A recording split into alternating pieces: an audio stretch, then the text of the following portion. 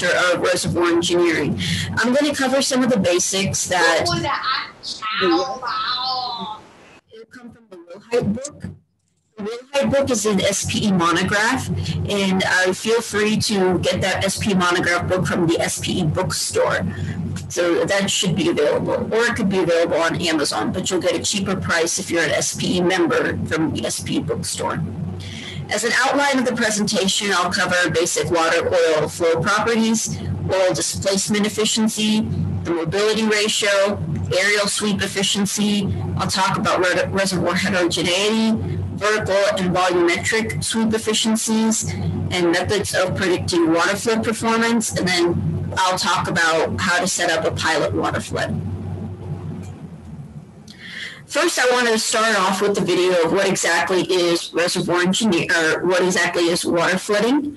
So let me see if I can play this. It looks like it's not letting me play. Give me 1 minute.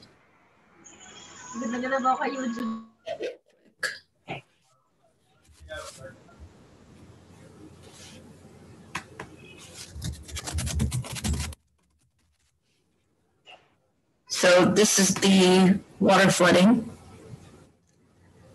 Take a quick look at this.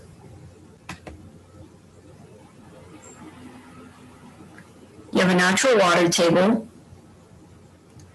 You have water extracted by the water supply well, and it's sent to an injection plant.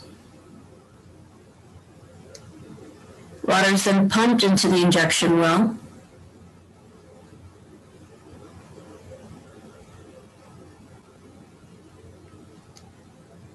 And then I have a challenge question for all of you guys, and you can type this in the chat. What kind of pattern is this flooding?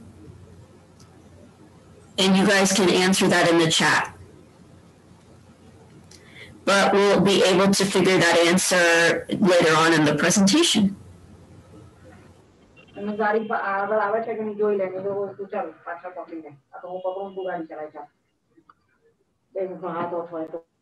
And if you guys already answered this question in your head or in the chat, then you probably already answered this question. It is a 5-spot pattern. See what people have said in the 5-spot, correct. Good job. Well, now let me go back to sharing my presentation screen. Give me 1 minute. Okay. Basic water oil flow properties. I'll first define what exactly is wettability. It's the interaction of two miscible phases, such as oil and water, and a solid surface. The solid surface is taken as a smooth, flat surface, and then you have rock wettability. And the rock wettability is represented by the Young-Dupré equation, where you have the surface tension of oil to the surface minus the surface interfacial tension of the water to the surface is equal to the interfacial tension of oil to water and cosine of the contact angle. And this is shown down here of what each term represents in the Young-Dupré equation, where you have the interfacial tension of the oil to the surface, interfacial tension of water to surface, and that's equal to this times your cosine of your contact angle. This is what you have for a water wet, where your contact angle, it's going from the non-wetting to the wetting phase, or wetting to the non-wetting phase, and then you have your oil wet right here, where you have your contact angle that's greater than 90 degrees.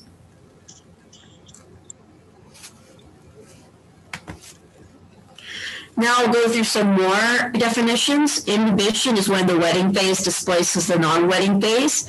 Drainage is when the non-wetting phase displaces the wetting phase. Hysteresis is the value of a physical property that lags behind the changes of the effect causing it. And here is a test procedure for imbibition to test imbibition. You have a core plug immersed in oil. The volume of water is displaced by the imbibition of oil, and it's measured after 20 hours of immersion. It is centrifuged under kerosene, and total volume of water is displaced as measured. The centrifuge in water and total volume of oil is displaced and is measured. The higher the displacement ratio of water to oil, it's water wet.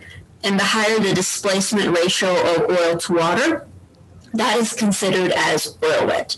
And this is known as the AMIT in displacement test. This is like the AMIT procedure to determine your wettability. But there's so many other procedures out there to determine wettability. This is just one example. There are other methods of determining wettability. For instance, there's a capillarimetric method. This is where fluid will displace another through a glass capillary. The limitation here is that glass is assumed to be representative of the reservoir rock.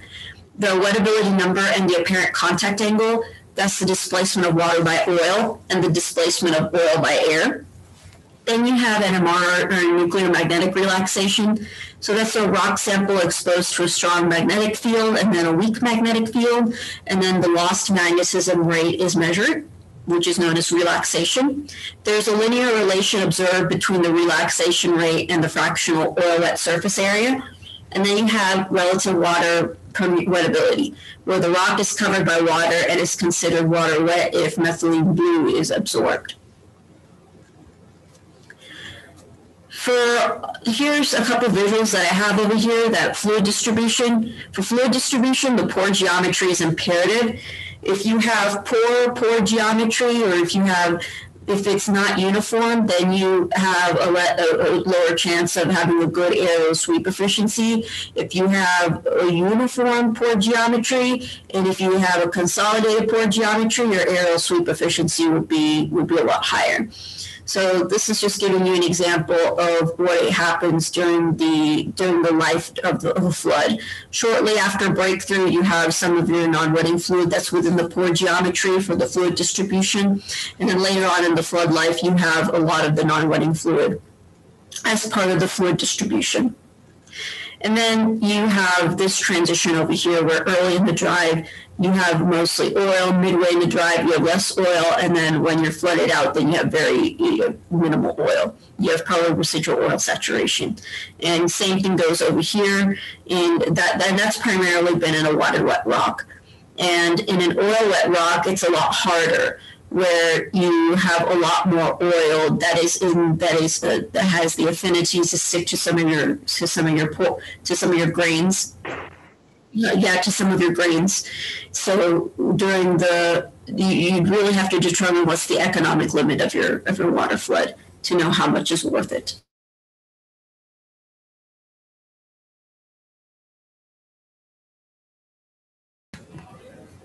Okay, I was muted before. There are other concepts in basic water-oil properties. For instance, there's capillary pressure. I talked a little bit about it in the capillarimetric method. That's the pressure of the non-wetting phase minus the pressure of the wetting phase. You have relative permeability. That's the effective permeability divided by a specific base permeability. The ability of a porous system to conduct one fluid when other phases are present. And then you have connate water saturation, where the water saturation existing in the reservoir at discovery. You have other methods of measuring water-oil flow properties. For instance, you have a flood pot test. That's a cylindrical core samples, and they're flooded inside out. You have steady-state tests, and then you have external drive techniques, which is that Buckley-Leverett frontal advance equation. And I'll talk a little bit more about Buckley-Leverett in future slides, which is this one. So you have the frontal advance theory of fractional flow, where you have the fractional flow of water is equal to 1 plus your permeability times your relative permeability of oil divided by your initial viscosity and divided by your oil viscosity.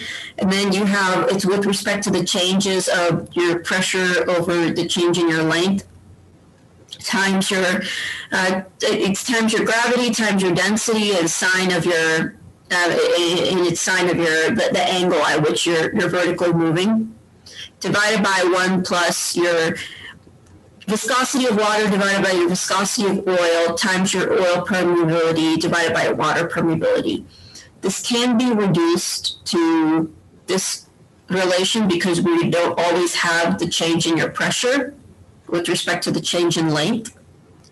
And then it's for a horizontal system, you get rid of this gravity term, and then you end up having this relation. And it can be simplified even more to where your fractional flow is equal to your flow of water divided by your total fluid. Here are some of the oil displacement efficiency plots for your fractional flow curve. You have your fractional flow in the y-axis here in your left chart, and then you have your water saturation in the x-axis here, which is your water saturation as a percentage of the pore volume. You have, and then I'll ask a question in the chat: is when can you determine what the breakthrough time is when you're looking at these plots? But this gives you a visual of the fractional flow curve for a water-wet rock, and then the fractional flow curve for a strongly oil-wet rock. The biggest takeaway here is that it takes a long time to reach breakthrough for your oil-wet rock versus your water-wet rock. For the frontal advance equation, there is another relation here where your change in length with respect to time for a specific water saturation is equal to your total rate divided by your cross-sectional area times your porosity, and then the changes of your fractional flow divided by, with respect to your change in water saturation at a specific time.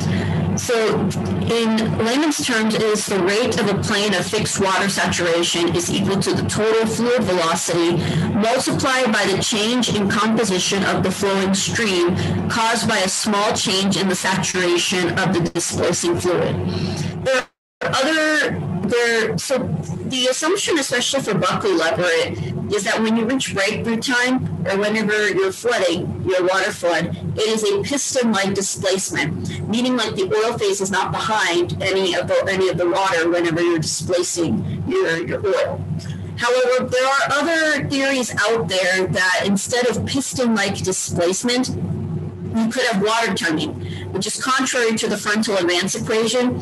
This is more focused on edge water encroachment, but the theory could apply to horizontal system.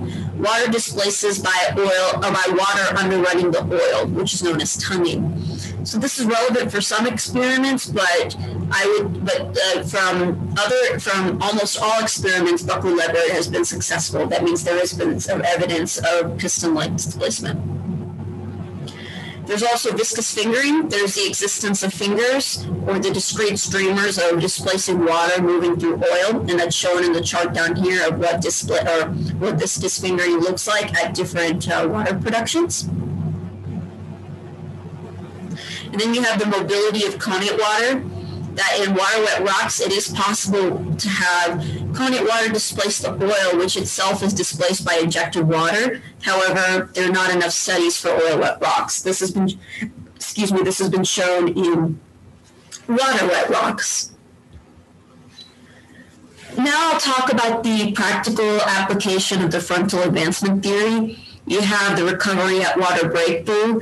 So your saturation of water at breakthrough minus your critical water saturation is equal to your reciprocal of the change in your fractional flow curve fractional flow with respect to the change in water saturation at a specific fractional flow.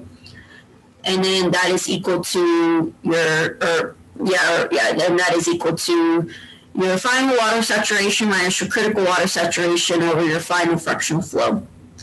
And then the performance after water breakthrough is your water saturation minus your initial water saturation.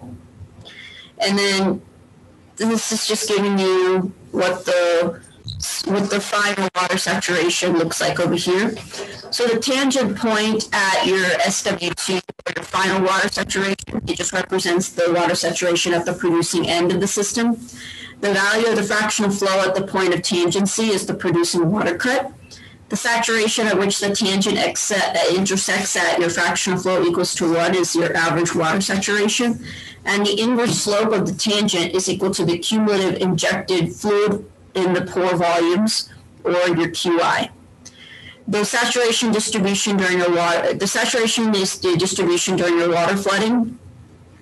And then you can figure out the saturation distribution during your water flooding, and then you can also modify for the presence of mobile connate water saturation through this relation over here. So that's 1 minus the initial fractional flow at your initial water saturation divided by your saturation of water of the breakthrough minus your critical water saturation. And this gives you a better visual of what I said in the previous slide, where you have your water saturation at breakthrough, and then you have your fractional flow you have your fractional flow, your final fractional flow, and then you have your final water saturation, and then you have your critical water saturation here. So the tangent at SW2, which is your final water saturation, represents the end of the system. The value of the fractional flow at the point of tangency is your producing water cut. The saturation at which the tangent intersects at FW equals 1 is your average water saturation. And then the inverse slope of the tangent is equal to the cumulative injected fluid in the pore volume. So the inverse slope of this tangent is equal to the cumulative injected fluid in pore volumes. There are other concepts in oil displacement efficiency. For instance, rock wettability on oil production performance, that's much more efficient when the wetting phase displaces the non-wetting phase than the other way around. Oil and water viscosities, high oil viscosity results in less efficient displacement, formation and dip rate. When the water displaces the oil up dip, there's more efficient displacement at lower rates, and there are higher rates the other way around. As the dip increases, the efficiency increases up dip and decreases down dip. Then you have initial gas saturation. It depends on the magnitude of trapped gas existing at the water flood front. Now I'll talk about mobility ratio. The mobility of displacing fluid or water divided by the mobility of displaced fluid, which is oil. And your mobility ratio, this M, is equal to your relative permeability of your water divided by your viscosity of water times your viscosity of oil divided by your relative permeability of oil. In the fractional flow equation, the ratio of relative permeabilities is the ratio at one given saturation, or one point in the reservoir. And in the mobility ratio equation, the water permeability is that in the water contacted portion of the reservoir, and the oil permeability is that in the oil bank. So there's two different points in the reservoir.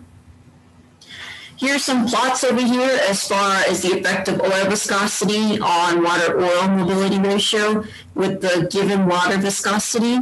In your water wet, you have, in the water wet system, your mobility ratio is actually a lot lower, is a little bit lower compared to your oil wet mobility, compared to your oil wet system. And then here's your mobility ratio with respect to the breakthrough at aerial sweep efficiency. So at higher mobility ratios, your aerial sweep efficiency is a little bit lower, but this is your aerial sweep efficiency at a 5-spot pattern. And this is primarily for if you're displacing water with oil. Now I'll talk about what aerial sweep efficiency is. It's the percentage of total oil reservoir or pore volume, which is within the area that's being swept of oil by water. And here are the different types of patterns that you have over here. Or you have a 4-spot, a skewed 4-spot, a 5-spot, a 7-spot, inverted 7-spot, 9-spot, inverted 9-spot, direct line drive, and a staggered line drive.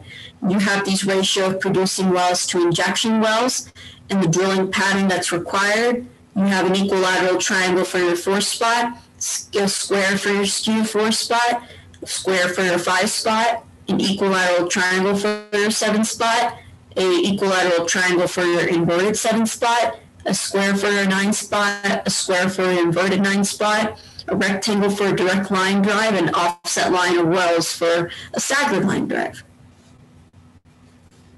Here are the visuals for each of the types of setups for your water flooding that I mentioned before. Your triangles are your injection wells, your circles are your producing wells, and your pattern boundaries represented by the dashed line. So that's where your equilateral triangle comes in with the regular 4-spot. You have your skewed 4-spot over here with your isosceles triangles, I guess you can call that. Or it was called a square before for the type of skewed 4-spot. excuse me. You have your normal 9-spot well, then you have your inverted one where you have more producers as then you have injectors. So when it's normal, you have more injectors than you have producers, and you have inverted, you have more producers than you have injectors. Here's your 5-spot where you have a square, you have your direct line drive, you have staggered line drive here where your pattern boundaries are in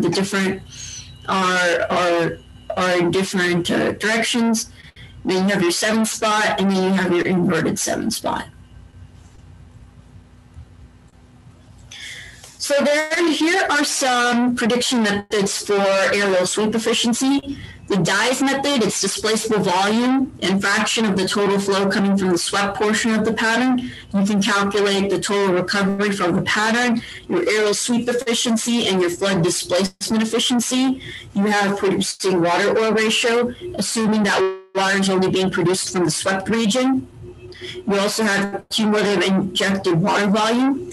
From the Craig method, you have the prediction for a 5-spot pattern.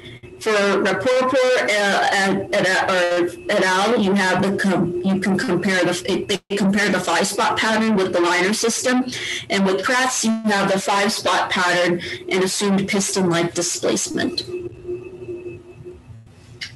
There are other factors affecting aerial sweep efficiency. For example, you have cross-flooding, then you have directional permeability or heterogeneity due to different permeability. You have formation dip, the sweep is affected, but fluid injectivities are not.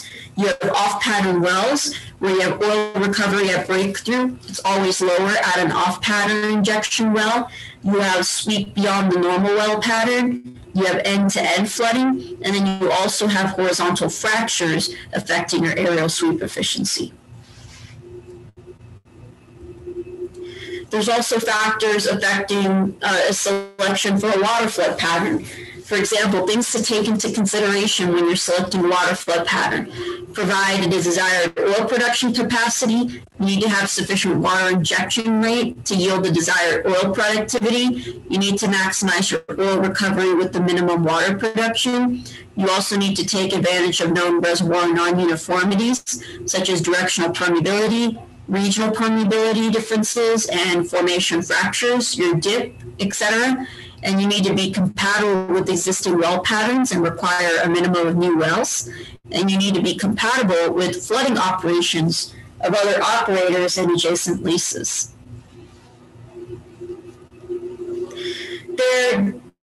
Now I'll talk a little bit about reservoir heterogeneity. The types of reservoir heterogeneity are aerial permeability, vertical permeability, and reservoir scale fractures and directional permeability. The quantification for heterogeneity is a conformance factor, which I mentioned before with respect to pore geometry. So there's a portion of the reservoir contacted by the injected fluid, so that combines aerial and vertical sweep effects. You have the positional approach, where you're using core permeabilities to define layer properties. You have the coefficient of permeability variation. You have permeability ordering. You have the Lorentz coefficient. So that's characterizing the permeability distribution within a pay section. So the closer you are to 0, that means the closer you are to uniform permeability. The closer you are to 1, that means the closer you are to non-uniform permeability. So that's a lot more heterogeneity. Averaging permeabilities is a way to quantify reservoir heterogeneity. You need to have statistical reservoir zonation techniques, so you need to provide some probabilistic techniques to determine your reservoir heterogeneity, and you need to know what kind of distribution there is. And then there's also geological zonation. Are you going to be flooding through multiple zones? For vertical sweep efficiencies and volumetric sweep efficiencies, I have a couple of slides on this as well. For vertical sweep efficiency, it's the measure of a two-dimensional effect of reservoir non-uniformities. And for volumetric sweep efficiency, you have a pore volume contacted by the injected fluid divided by the total pore volume of a pattern of a portion of a reservoir of interest. So the mobility ratio influence, so your injected water, so this is pretty much your relation between your injected water and your thickness. your total permeability, your relative permeability of water, your injection pressure minus your external pressure or your reservoir pressure, divided by your viscosity of water times the logarithm of your radius of your water to oil, and divided by the radius of your wellbore, and plus your mobility ratio and the logarithmic of your external radius over your wellbore radius. And then RWO is your radius of your leading edge of the water bank. So that's the water-oil interface. Here's the plot below of your relative injectivity and then your flood front and your radius. So as you increase in your flood front radius and at different mobility ratios, you're declining your relative injectivity.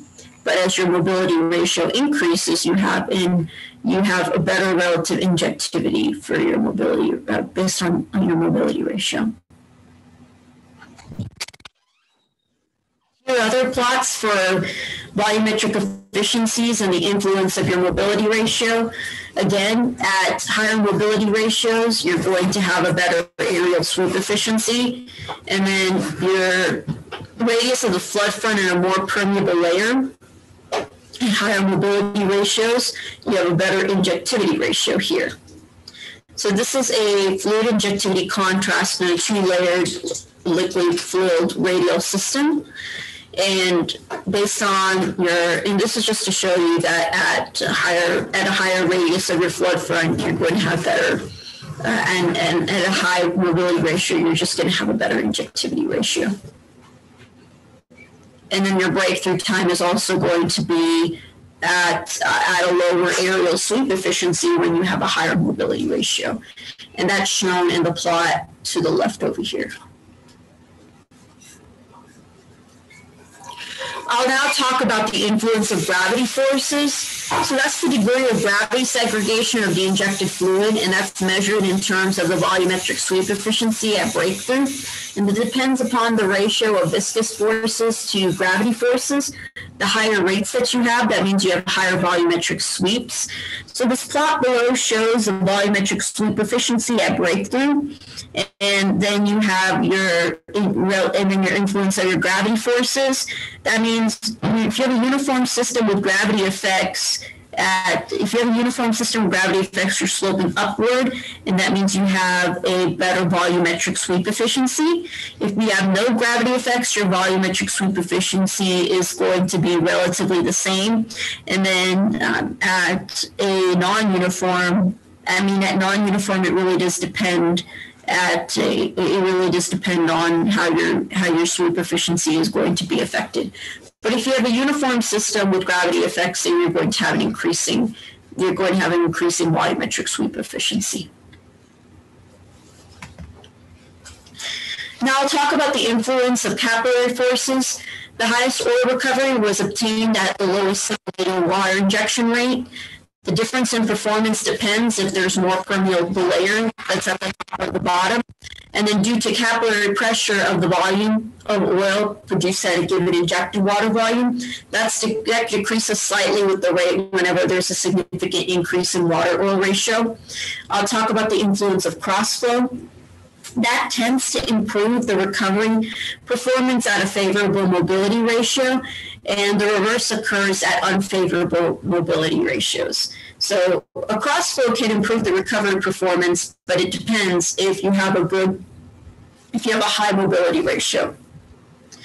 Now I'll talk about the rate effects on volumetric sweep efficiency. The range of rock permeabilities within a specific reservoir. The rock's attraction for the wetting phase is stronger the lower the permeability, but the ease of flow also decreases. For the size and location of less permeable zones, now control the number of opportunities for the injected water to imbibe into the streaks. Isolated, dispersed, and tighter lenses will allow more inhibition, and thus higher oil displacement will occur if the low permeability rock exists in a thick, continuous zone. And finally, the wettability preference of a reservoir rock. The rate of inhibition will depend directly on the degree of rock's wettability preference for water. Now I'll talk about the effect of layer selection on volumetric sweep efficiencies.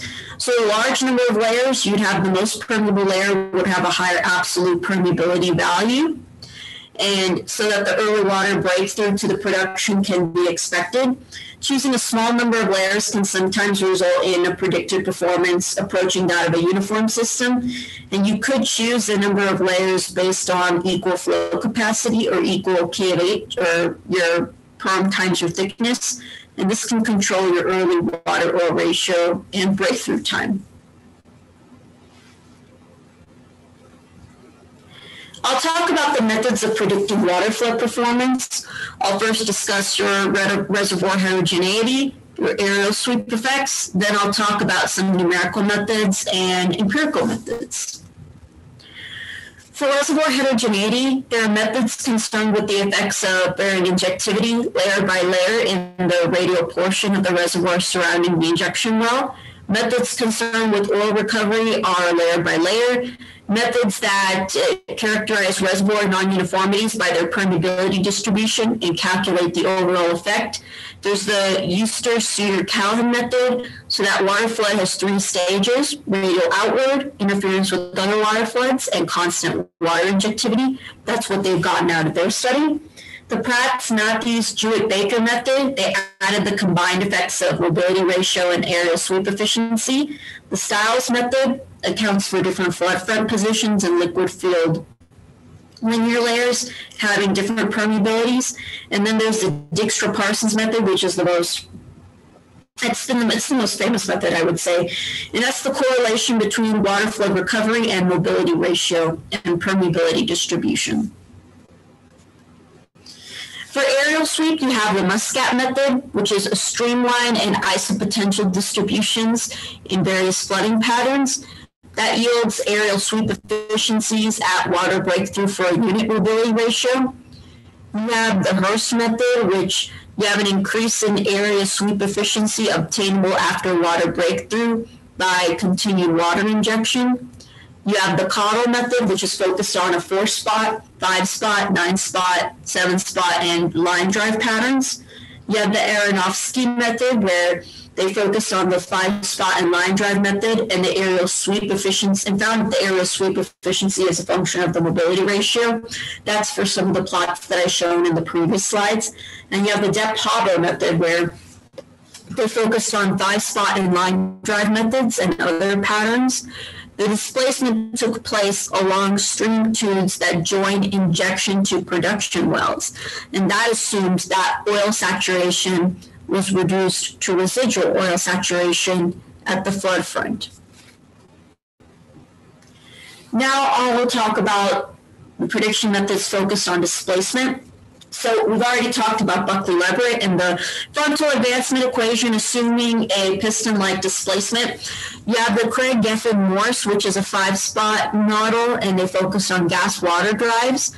Rapoport and Carpenter-Leas, they've done the linear and 5-spot behavior relationship investigation, so they compared the linear versus your 5-spot behavior. Higgins and Lighton, it's a streamline channel flow method pattern, which is a number of parallel flow tubes whose boundaries are the streamlines and they're generated by a unit mobility ratio. Then you have mathematical models such as the Douglas, Blair, and Wagner, which is your capillary and viscous effects simulated in the linear model. Then you have the Hyatt, which is a vertical coverage, vertical sweep attained by a water flood in a stratified reservoir. And you have the Douglas-Piesman-Ratchford method. So that's relative permeabilities, fluid viscosities, densities, gravity, and capillary pressure.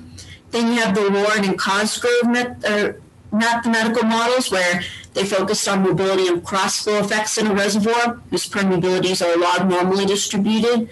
Then you have the Morel and Seytoun, which is a pattern geometry and mobility ratio on water flood recovery. You have gravity and capillary effects are neglected. I'll now talk about the empirical methods. You have the Guthrie-Greenberger method, which is 73 sandstone reservoirs with combined solution gas drive and water drive. For oil recovery is related to permeability, porosity, and oil viscosity, formation thickness, connate water saturation, depth, oil reservoir volume factor, area, and well spacing. Then you have the shower method, which is based on past performances of 5 floods to predict the water flood recoveries of the Illinois Basin.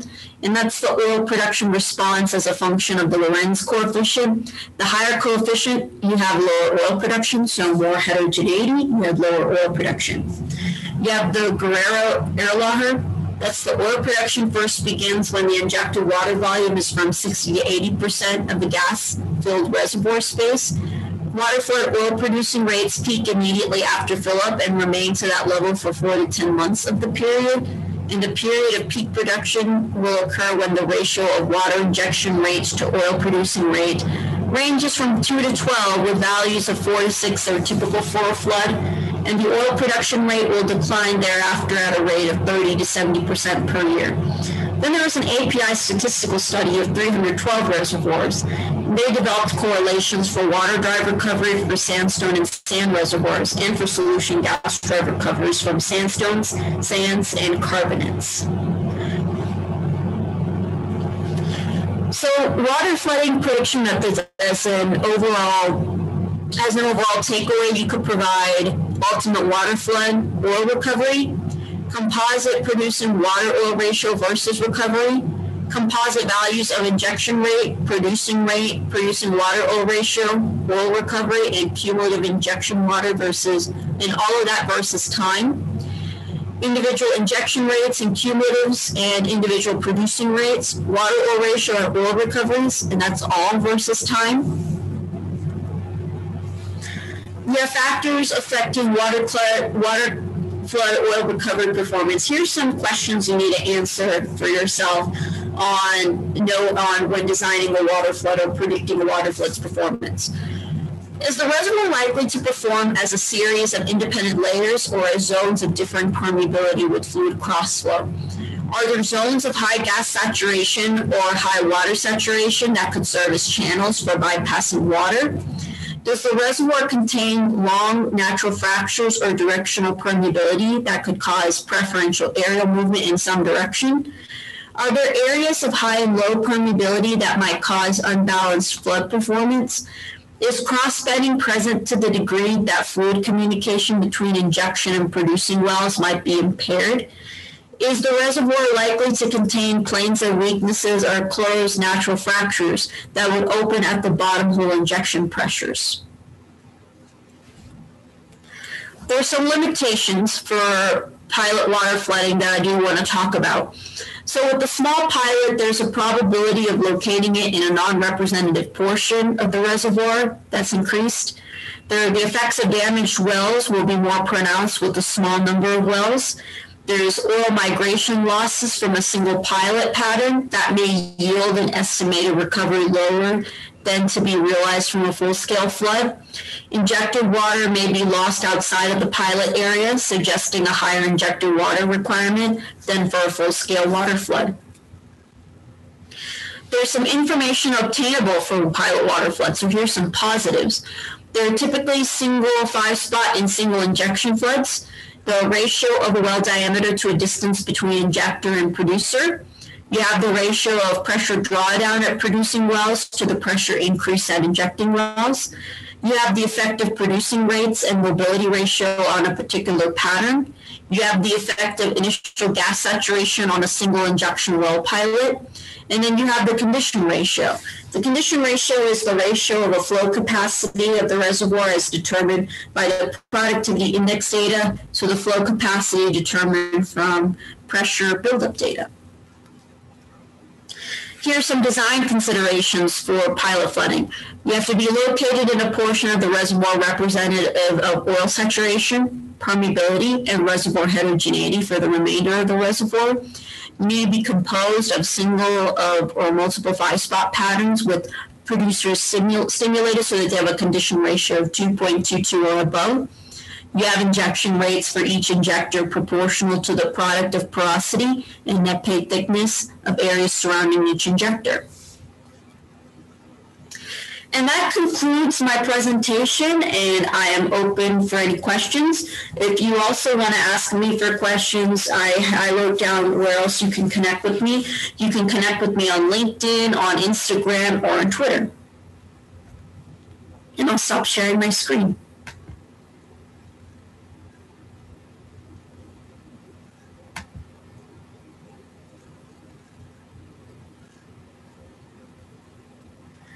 I'll pass it all along to you, Petra Booster or Lushali. Yes, ma'am. Wow, I got 11 questions here. Oh. Wow, okay. Well, this is going to be great. So the first question I got is it advisable to do tertiary recovery before secondary recovery? For example, doing surfactant flood right after the primary recovery to recover both available and trapped oil together?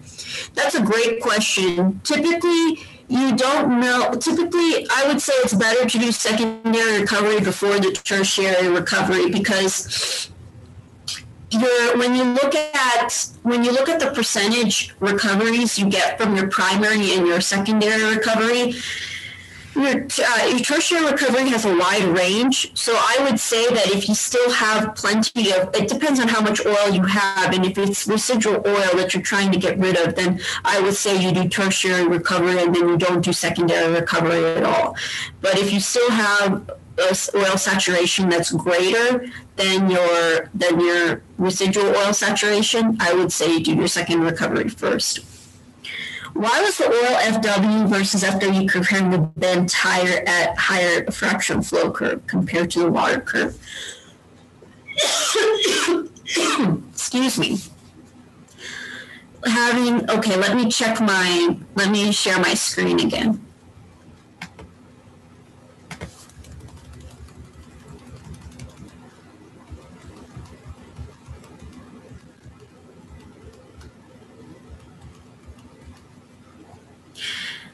Higher than it was. Okay, let me see my chats again. Why was the oil FW versus SW glow having a bend to higher? That's because it's an oil wet reservoir compared to a water wet. How long does it take to generate an in a core? I don't know the exact answer to that, but I would say it would take some time. We prefer to keep mobility ratio less in order to better displace oil. We prefer to keep mobility ratio. Well, if you look at the mobility ratio equation, let's see. If you look at the mobility ratio equation, you're either looking at higher oil viscosity or higher relative water permeability to give you a higher mobility ratio. So it depends on how you're increasing that mobility ratio. I would say that if you're increasing a higher relative water permeability, then you would need to have a higher mobility ratio. But if you have a very viscous oil, then I would say keep the mobility ratio smaller. What is cross-flooding and cross-bedding? Cross-flooding is flooding between different layers.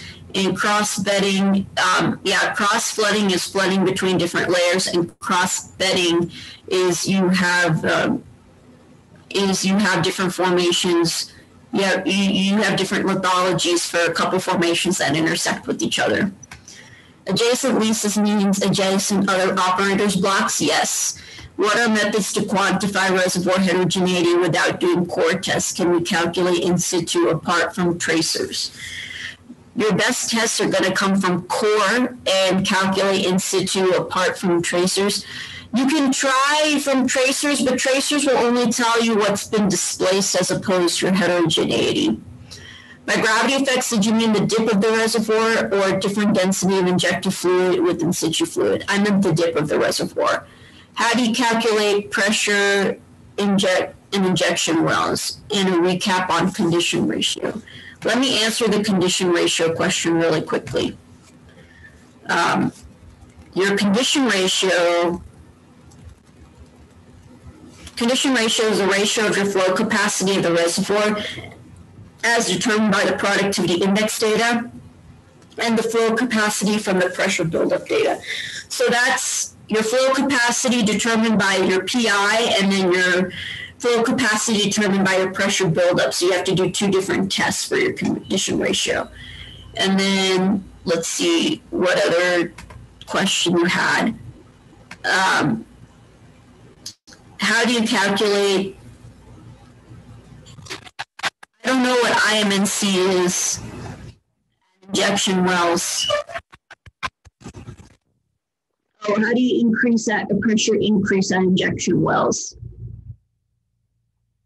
Is it that okay? Pressure increase. So at injection wells, your pressure increase, I didn't write the equation here, but there is an equation to calculate your injection. So this is your closest for your relative injectivity. And what you can do is you can solve for the pressure increase. You can rearrange this equation for the pressure increase.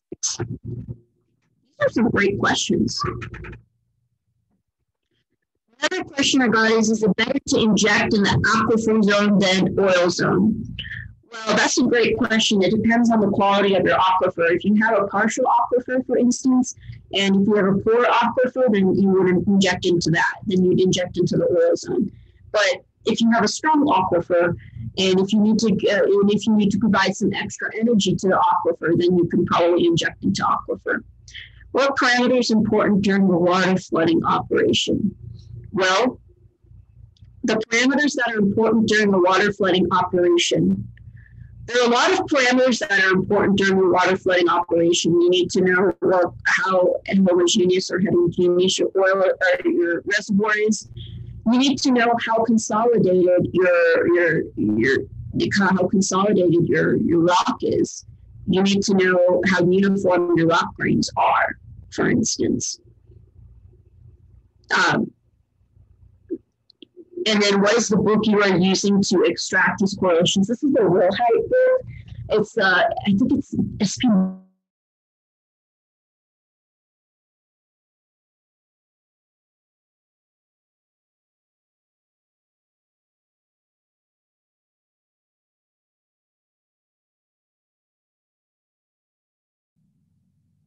Feel free to ask more questions in the chat. This is great.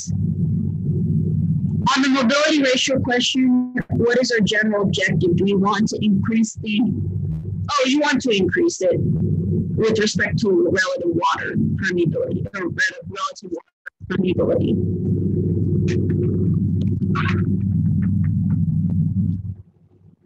Any other questions? Which mechanism is suitable for low salinity water flooding in carbonate reservoirs? Low salinity water flooding. Well, I mean, you could use secondary recovery here. I don't know what exactly you're referring to for the mechanism.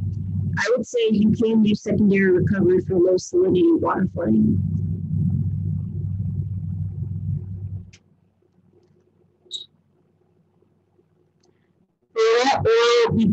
Will oil bypassing happen if we increase the mobility ratio? That's a really great question. If you're assuming your piston displacement, then you wouldn't be bypassing oil. And if you're in a water wet reservoir, you wouldn't be bypassing oil.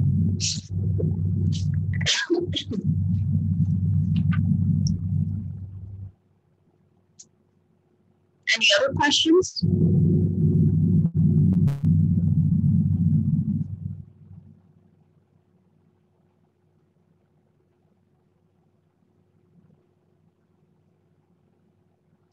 I don't think I have any other questions. I'll hand it back to you, Nishani.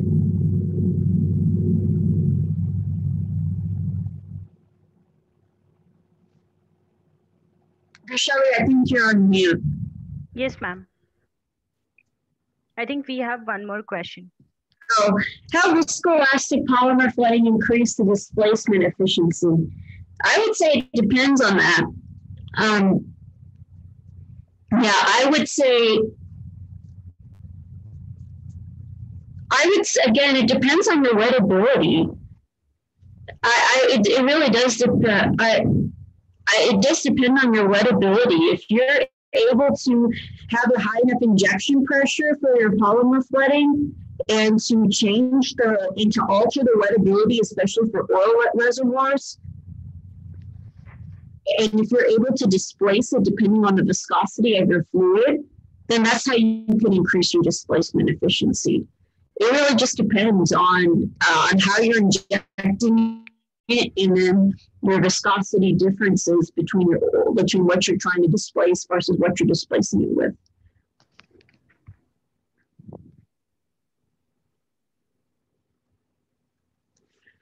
Please type the book. I guess it's from Wilhite. It's an SPE monograph, water flooding.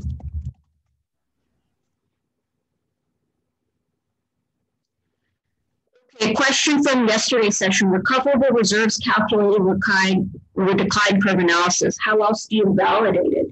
That's a great question. I would say you can validate it through simulation, or you could also validate it. Yeah, you could validate it through simulation too, because you're combining the physics in that portion of it as opposed to the empirical method.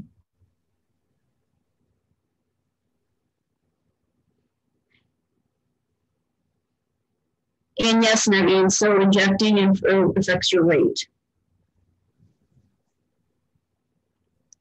I think that's all the questions I have, Rochelle. Yes, ma'am. Okay, I'll conclude the session. Thank you so much for wonderful session. If anybody have any doubt, they can reach out to us through LinkedIn, Insta, or WhatsApp group.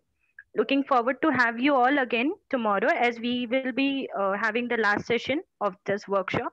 Thank you so much for cooperating with us. Thank you so much, ma'am. Thank you all. Of course, thank you for having me. And feel free to connect with me on those platforms I mentioned before. Yes, ma'am.